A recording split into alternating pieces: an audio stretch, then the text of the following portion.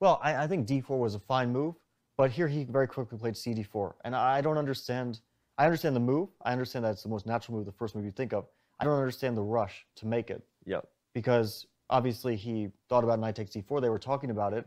So. And this was the line they were talking about for the record: bishop b3, queen b3, and b4. But then Magnus suggested the very move you were analyzing with e5. Yeah. And if you're in Jan's shoes and you see this position, this is very committal for black and very positionally risky. Why not spend some more time and think about the possible implications of this? Instead, you go for another line where Magnus's moves all flowed very naturally, knight g6, c5, etc. So here, they mentioned the move queen to e5. We heard that more than once, the move queen to e5, and they were saying that black is equalizing here. I don't understand why black equalizes here. I just don't get it.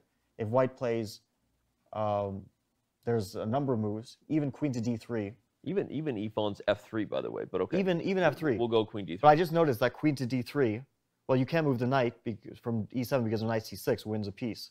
If you play c5 here, you might think, oh, I've got some tactical stuff going on.